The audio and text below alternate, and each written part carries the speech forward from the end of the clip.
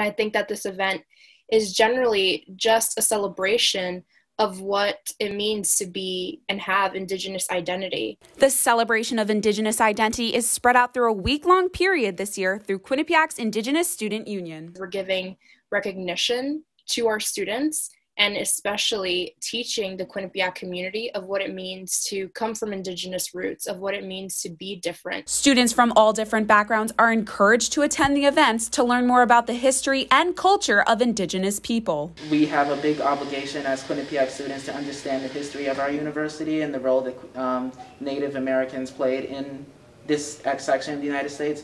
Now these advocates are demanding real change for Indigenous students on campus, as well as the land that it lies on.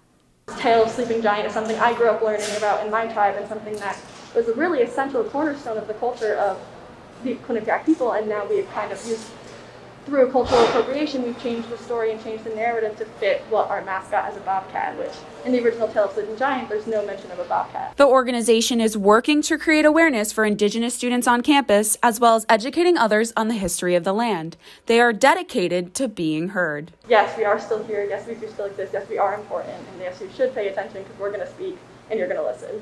Nicole McIsaac, Q30 News.